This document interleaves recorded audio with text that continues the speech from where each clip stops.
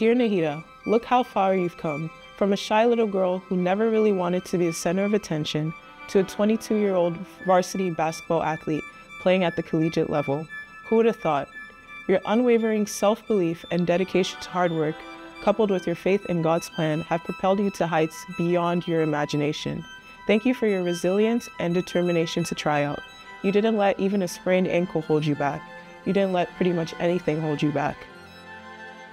Walking onto a basketball team will teach you the true meaning of perseverance. You'll face setbacks and disappointments along the way. You wonder if you have what it takes to compete at this level, but every time you fall, you pick yourself back up. Every obstacle will become an opportunity to prove yourself to the world, to show the world what you're made of. As you grow into a more experienced athlete, here's some advice. Don't forget to keep your openness to feedback, consistently attend those 7 a.m. gym times, and approach every opportunity to learn with humility. This mindset will foster growth beyond what you can even imagine. Above all, cherish the journey. Basketball is more than just a sport.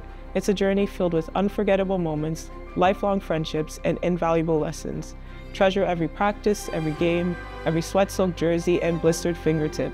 Take pride in the progress you make and celebrate the victories and learn from the defeats.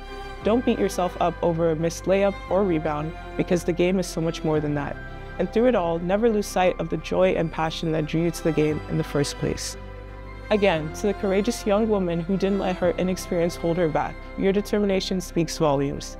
Thank you for your decision to always try again. Sincerely, Nehita.